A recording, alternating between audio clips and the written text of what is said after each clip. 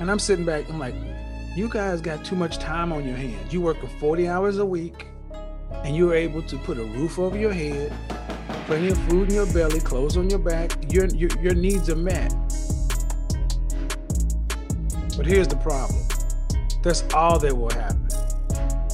Your needs will only be met until you challenge yourself, until you get out of your comfort zone, until you put yourself out on an island, until you put yourself out on a boat on the ocean, until you get up out of that fucking city you're living in and move somewhere to where you have no safety net, none of that shit, until you actually get out there and get in the world and start competing, you won't start finding out who you are. Your problems won't be big enough because here's the thing.